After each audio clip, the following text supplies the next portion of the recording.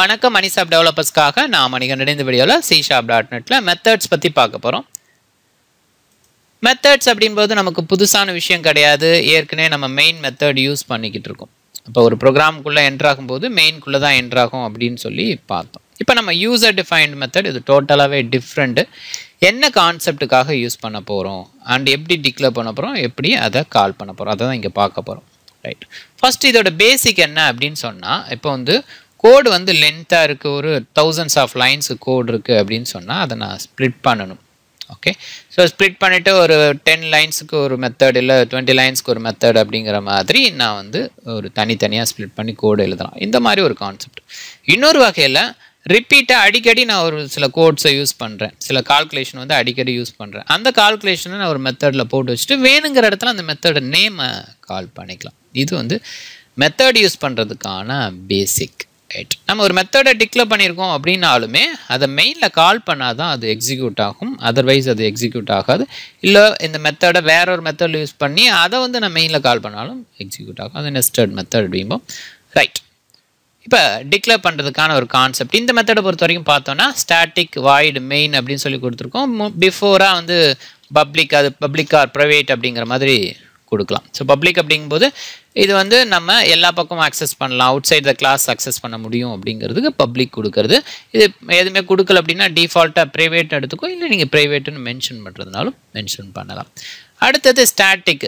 Static பற்றி இப்போ சொல்லிடுறேன். ஸோ இது அடுத்தது பார்ப்போம். வாய்டு, இது என்ன டேட்டா டைப்போ இங்கே கொடுக்கணும். இப்போ வாய்டுங்கிறப்ப இது எந்த வேல்யூவே ரிட்டர்ன் பண்ணாது. வாய்டுனா நல் மீனிங்கு, எதையும் ரிட்டர்ன் பண்ணாது. இது இன்டீஜராக இருக்கலாம், ஃப்ளோட்டாக இருக்கலாம், டபுளாக இருக்கலாம். ஸோ இங்கே நம்ம என்ன டேட்டா டைப்போ அதை கொடுக்க வேண்டியது இருக்கும். அடுத்தது மெத்தடோட நேம். இது மெயின் மெத்தட். நம்ம என்ன நேம் கொடுக்கணுமோ கொடுத்துக்கலாம். ரிலேட்டடாக நம்ம என்ன ஒர்க் பண்ணுறோமோ, என்ன லாஜிக்காக கொடுக்குறோமோ அது ரிலேட்டட் நேம் கொடுத்தா கொஞ்சம் பெட்டராக இருக்கும். ரைட், நெக்ஸ்ட்டு பார்த்தீங்கன்னா உள்ள பேராமீட்டர்ஸ். இந்த வேல்யூ பேராமீட்டர்ஸ் நமக்கு என்ன தேவையோ, இன்புட்டாக தேவைப்படுற விஷயத்த பேராமீட்டராக பாஸ் பண்ணலாம். அதே நேரத்தில் சில டைம் அவுட்புட்டாக தேவைப்படுற விஷயத்தையும் நம்ம பேராமீட்டராக பாஸ் பண்ணுவோம். இந்த பேராமீட்டர் டீட்டெயில்ஸு பின்னாடி வர வீடியோஸ் எல்லாத்துலேயுமே பார்ப்போம். ரைட், இப்போ ஒரு புதுசாக ஒரு யூசர் டிஃபைன்டு மெத்தட் ஒன்று கொடுக்க போகிறோம்.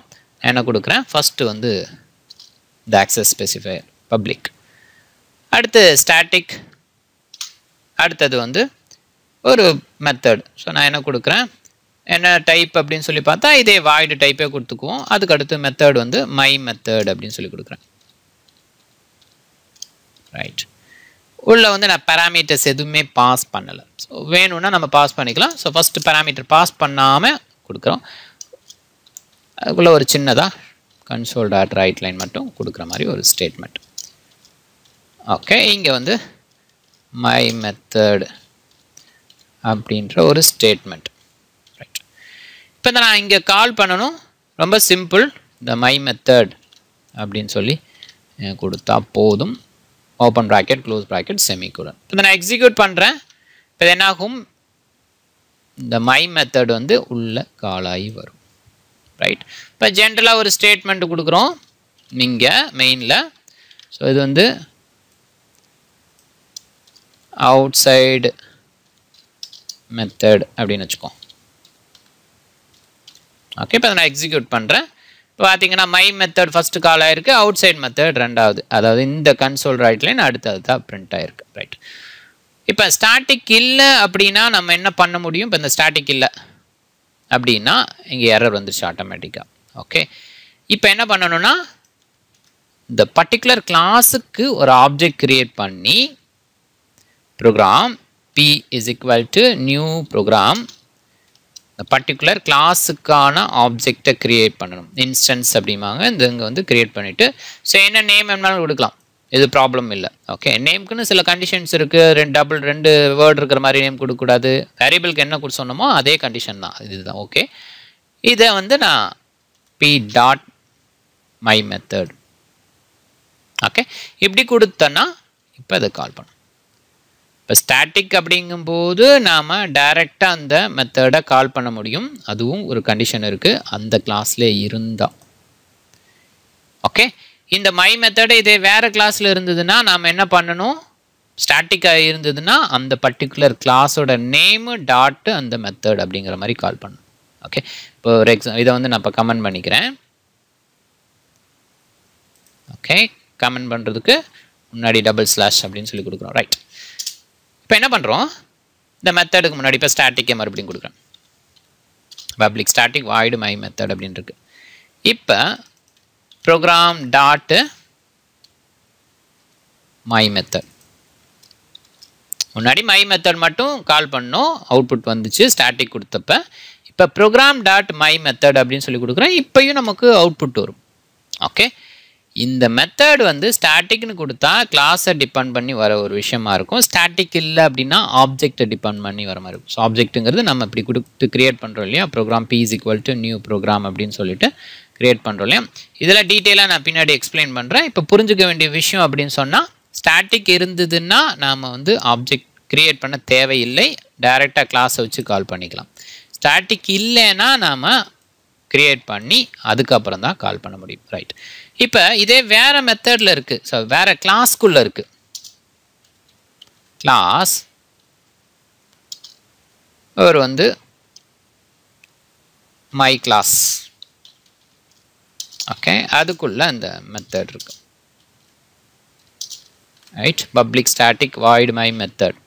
ஓகே, ஸோ இப்படி இருந்தது அப்படின்னா நாம் டைரெக்டாக மை மெத்தட்னு கால் பண்ண முடியாது கண்டிப்பாக. ஏன்னா இந்த ப்ரோக்ராமில் இருந்தால் மட்டும்தான் மை மெத்தட் கால் பண்ண முடியும்.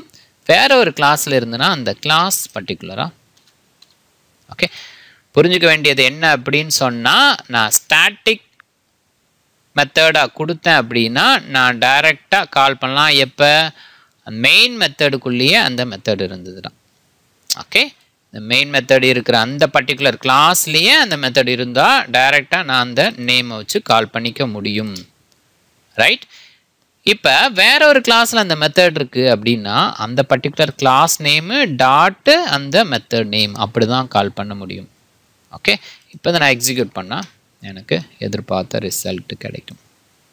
ரைட், ரெண்டு வகையை சொல்லலாம் மெத்தடில். இந்த இடத்த பொறுத்த வரைக்கும் ஸ்டாட்டிக் இருந்து ஸ்டாட்டிக் இல்லாமல், ஸ்டாட்டிக் இருந்தது அப்படின்னா அது கிளாஸை வச்சு கால் பண்ணுறது, ஸ்டாட்டிக் இல்லை அப்படின்னா அது வந்து ஆப்ஜெக்டை வச்சு கால் பண்ணுற ஒரு விஷயமாக இருக்கும். ரைட், இப்போ பேராமீட்டர்ஸ் பாஸ் பண்ணுறது, பேராமீட்டர் பாஸ் பண்ணாமல் இருக்கிறது அப்படின்ற மாதிரி கான்செப்டும் இருக்குது. அதே நேரத்தில் இன்னொன்று, இங்கே வாய்டுக்கு பதிலாக வேறு டேட்டா டைப், இன்டீஜர், ஃப்ளோட்டு, இந்த மாதிரி டேட்டா டைப்ஸுக்கும் கான்செப்ட் இருக்குது. இதை அடுத்தடுத்த வீடியோஸில் பார்ப்போம். இந்த வீடியோ பிடிச்சிருந்ததுன்னா லைக் பண்ணுங்கள், உங்கள் ஃப்ரெண்ட்ஸுங்களுக்கு ஷேர் பண்ணுங்கள். அதே நேரத்தில் கமெண்ட்டை போஸ்ட் பண்ணுங்கள். ஃபர்தராக வீடியோ அலர்ட் பண்ணணுன்னா சேனலை சப்ஸ்கிரைப் பண்ணி பெல் சிம்பிளை கிளிக் பண்ணி வச்சுக்கோங்க.